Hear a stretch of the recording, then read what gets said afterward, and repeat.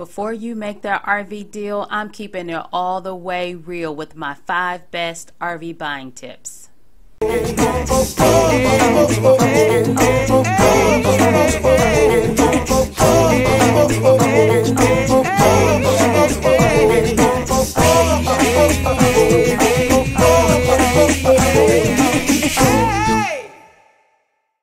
Hey everybody, I just wanted to come on here real quickly. I wish I was coming to show you some exciting new place we were traveling to right now, but I'm not. I'm at home and I'm gonna be grateful. How about that? No complaining, okay? But I wanted to jump on here today because I've been reading my comments, and by the way, I just want to thank y'all so much for commenting, for watching the videos, and for subscribing. But a lot of the comments that I've been getting were from people who were saying they were considering buying an RV, or they were in the process of buying an RV, and they had some questions on what would I suggest that they look for, what are some of the buying tips that I had. And so I thought it would be great for me to just come on real quickly, talk to you about 5 of my best RV buying tips, to go ahead and give those to you for those of you who are in the market for RVs right now.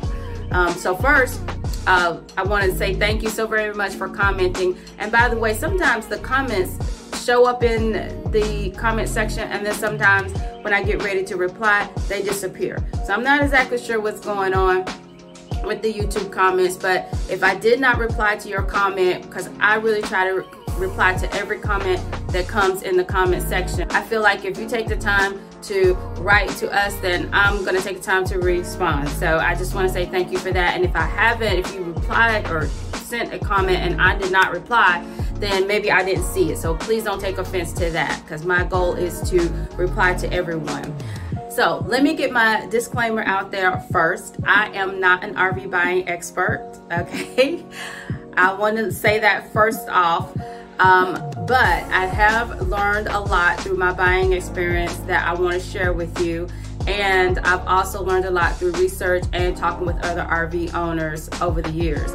Now, this is not the video where we're going to talk about a checklist, because there are tons of checklists online. If you're buying a pop-up, a C-Class, an A-Class, it doesn't matter what type of RV you're interested in. If you Google, do a search online, you will be able to find a plethora of websites that will give you a checklist. So this is not that.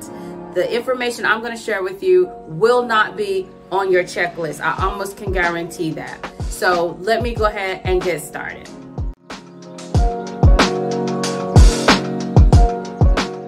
My first tip is make sure you have an RV experience. Now I know that may sound kind of dumb, like what kind of tip is that? But I promise you, stay with me. It is a very good tip, and you'll see why. A lot of people end up buying an RV without understanding what RVing is all about. They don't understand the concept of setting up an RV or tearing down a campsite, breaking down the RV. They don't understand the maintenance that's involved in an RV. And then sometimes they just think they need something in an RV that they're never going to use, and they spend more money, and then they end up having buyer's remorse after they've made their purchase. So the idea of experiencing RVing before you decide to purchase is a good one, because it gives you an opportunity to see what goes into actually taking an RV out for the weekend. It's so much more than getting into a car and just driving off. It's really not like that at all. There's a lot of work once you get to the campsite to set up, and things you have to maintain to make your experience enjoyable. So I always suggest that people rent an RV first and take it out for a weekend, so that you can get an idea of what it's like to set up an RV. You also can learn a little bit about maintenance that way. And then also, if you have a friend who has an RV, that's even better. If you can get your friend to take you out for a weekend and let your friend explain to you the maintenance that they do on their RV, the equipment they need to do the maintenance, and then also they can talk to you about the things you need that is not included in your RV purchase. So these are things that you will learn by experiencing RVing. So once you go out, you'll understand that you need to have proper hoses, you need to have gauges, you need to have power surge, and you need to have treatment for your water, your fresh water tank, your gray water tank as well as your black water tank. So there's a lot that goes into RVing, and actually experiencing being out in an RV will help you to know that. And I've had friends who actually come out with us and has said to me, we were thinking about purchasing an RV, but after we saw all that's involved in taking care of an RV, we changed our mind. So a lot of times, even the idea of handling the sewer hose is too much for some people. So just make sure that you know exactly what's involved. And also, it gives you an idea of what to look for when you're shopping for your RV. Do they already have proper hoses that are in good condition? Do they already have gauges that they're going to throw in? It could be a negotiation tool for yourself as well. So rather than you having to buy it, then maybe you can negotiate for it to be in your purchase.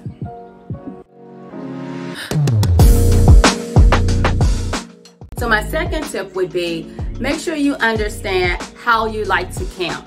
It's important that you know this, because when you're shopping for an RV, you don't want to buy an RV that is not equipped with what you want to have when you're out camping. And you definitely don't want to buy an RV that has more than what you need, because then you'll be paying for stuff and you'll have buyer's remorse. So you want to make sure that you get something that has what you need, not too much and not too little. And the only way you're going to know what you need is if you know what kind of camping you like to do.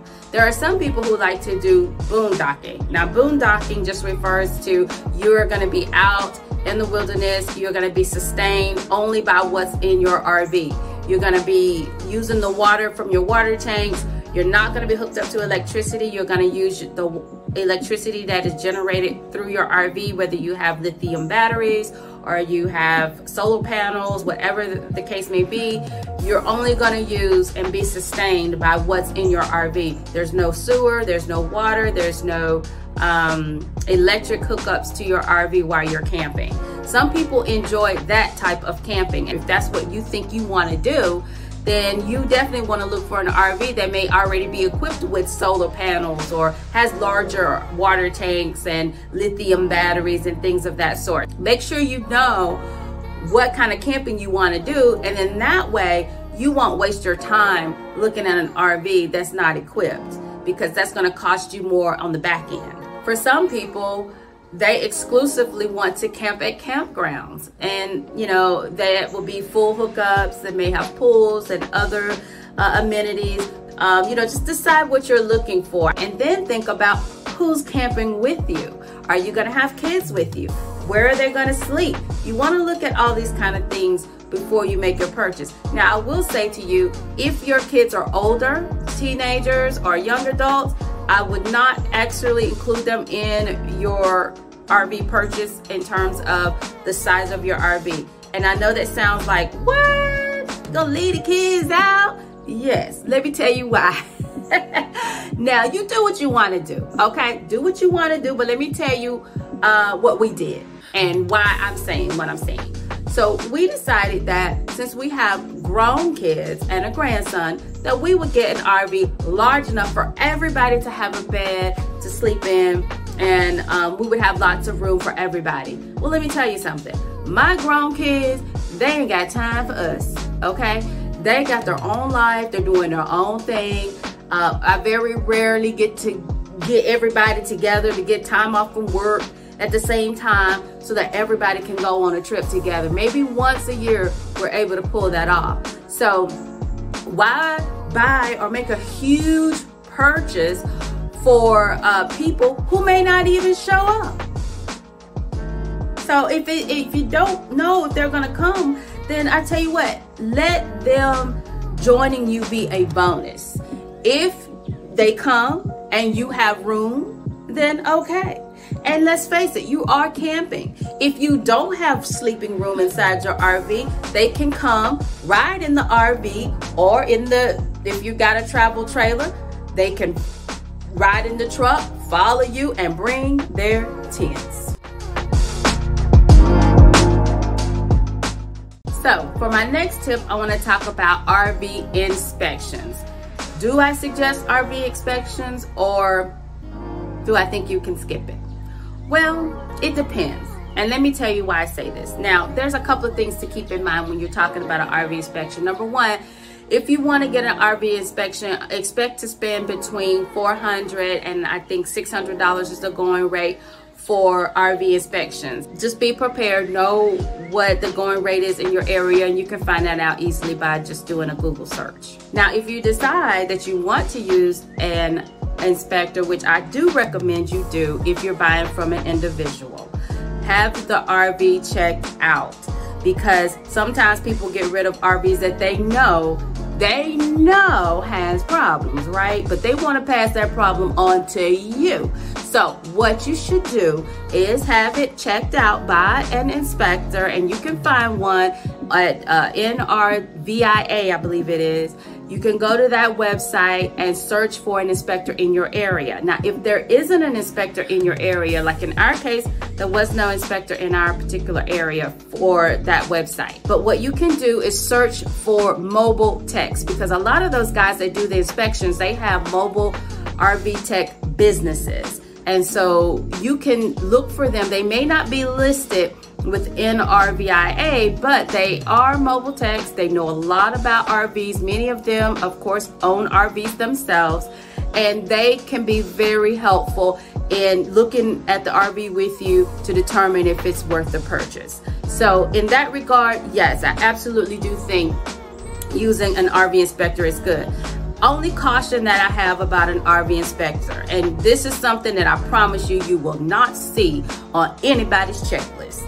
And I'm telling you this because this is what we experienced in my mom's last purchase. My mom has actually purchased 4 RVs in her lifetime, and in this last purchase, the inspector made the appointment with her, was charging her around $500 to come out and do the inspection, but told her she could not be present during the inspection. So his reason was, a lot of times the buyers have questions and they take up too much of his time while he's doing the inspection.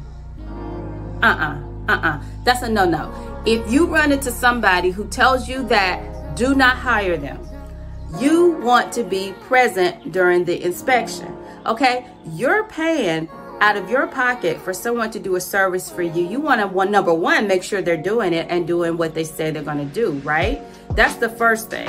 And then number two, you're leaving the person you're hiring to inspect the RV all that time. They're alone with the seller. The seller is going to be there, because the seller is certainly not going to leave the RV with a stranger, right? So your RV inspector may be there chatting it up with the seller, and is he really going to be honest? Is that going to compromise what kind of inspection he gives you? I don't know, but I wouldn't take the chance.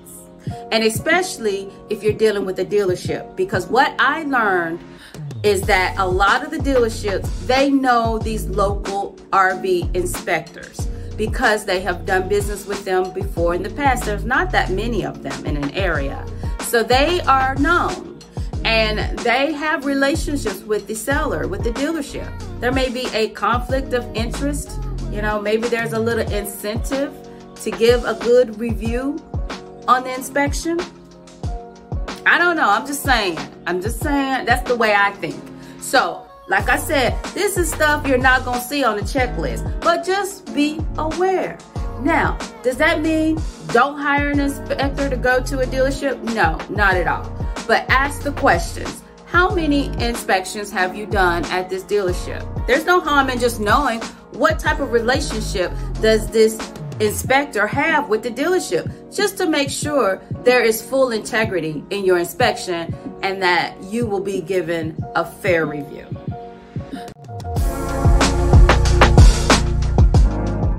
See how long the RV has been in usage. Just because an RV is, let's say, 5 years old, they may only used it twice. That is so common. You will not believe how many people actually purchase an RV. They find out it's not what they thought it was going to be because they didn't do my first tip, which was they didn't have an RV experience. So once they did purchase the RV, they realized I can't do this. A lot of times people are retired. They realize it's too much work for them. They don't feel comfortable driving it. You know, one reason after the other. And so the RV is purchased, the RV sits, and it's been sitting for 4 years. That is so common. So you want to make sure that you are not looking to purchase one that has not been in usage. RVs are just like houses. They must be used. If you are not in a house, you just let a house sit empty, you know how quickly, or you should know how quickly a house can go down. Things start growing up around it. The house just really looks worn down with no one in it. It's easy to happen. It's the same thing with your RV. The RV systems are designed to run. A generator needs to run. Engine needs to run. Your air conditioner, the water, the plumbing needs to have water flowing through it. If there's an RV that's just been sitting, a lot of times all of those systems have broken down in places that an inspector won't even be able to see from his own eyes. You won't realize that until after you've made your purchase and things start to break down. So I would be very cautious about considering an RV that's been sitting for a very long time. If the seller tells you, well, we bought this RV, we only used it twice and it's been sitting ever since, they think, you know, maybe telling you that they didn't really use it will really be something to entice you to buy it. But that's not impressive. That's not what you want to hear. You want to hear that they did get good use out of it, and that it's a good RV, and that the systems work properly, and that the systems have been used regularly. So that brings me to another point. When you're going to look at the RV to do your initial inspection, don't let them have the RV ready and running. And you know, sometimes when you go, they say, oh, you know, we got it running, it's ready for you to walk through. Well, we don't want it running. What you want to do is have them crank it up in front of you. Have them crank it up and turn on all the systems so that you can see how it's done, and that it's done easily, and that there's no issues with it. Because if they had to, right before you came, they had to go and get under the hood, go under the RV and tighten up something to get stuff running before you got there, you wouldn't know, because they've already done it. So you want to make sure that the RV is not on, that they turn everything on and off and on again right there while you're there, so that you can make sure that everything is on the up and up.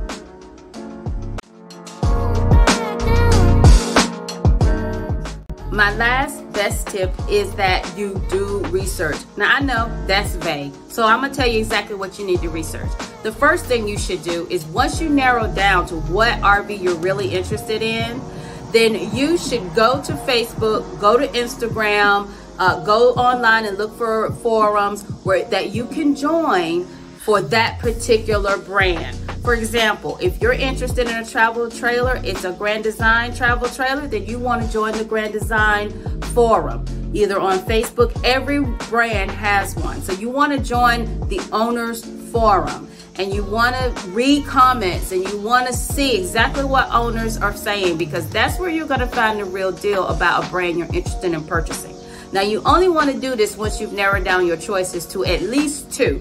You will learn a whole lot. If there's something that is commonly a problem with that brand, you will find it there. Owners are very candid and they're very real. So you need to take note of the things that they are commonly talking about with that particular brand. Then that way you can check and see if there's an issue with the RV that you're interested in purchasing. Now, the next thing you want to do, once you've narrowed down to at least 2 choices, then you want to go online and you want to pull the spec sheets for those particular RVs. You can type in the year, the make, and the model of a particular RV, and you'll be able to find spec sheets or even owner's manuals. Sometimes you can get those right online. You can take those, read over them, and just kind of familiarize yourself with the RV. You're gonna need those specs for this next suggestion that I have, but it's really good to have those, because that will tell you things like what size your water tank is, and that way you can determine if that is suitable for the type of camping that you want. what type of batteries, how many batteries. That will give you some idea when it comes to maintenance and replacing things. How many house batteries will you need to buy? What size tires? You can go ahead and do a search and see how much your tires will cost you when it's time to replace those. So you're gonna need to have some information, some specific information on that particular RV that's gonna be very helpful in making your final decision. Now, my next step is go to nadaguides.com. And when you get here, you want to go to the top here and click on RVs. And then what you can do is you can put in your RV's VIN number if you already have it and get some specifics about that particular one. But a lot of times you may not have the VIN number. So then you want to scroll down and you want to come and choose what type of RV that you're looking at. Let's say you're looking at a travel trailer. So you will click travel trailer. Then you will come down and you could put in the manufacturer. And I'm just gonna go and just choose one. I'm gonna say, let's see here. Let's choose the Jayco.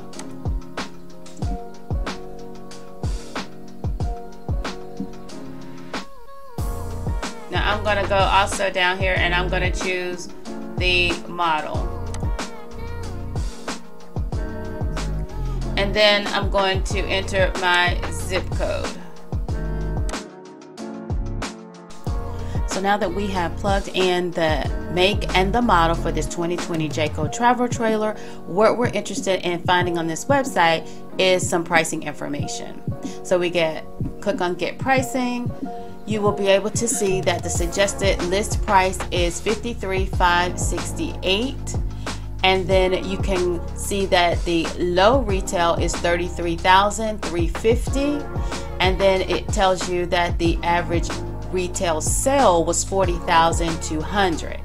So what this is saying to you is that even though the suggested retail price of this travel trailer was $53,568, the average sale was $40,200. And then the low end, the sale was $33,350. So your goal is to make sure that you are paying no more than the average retail sale and also as close to the low retail sale as possible. You want to be somewhere between that $33,350 and $40,200.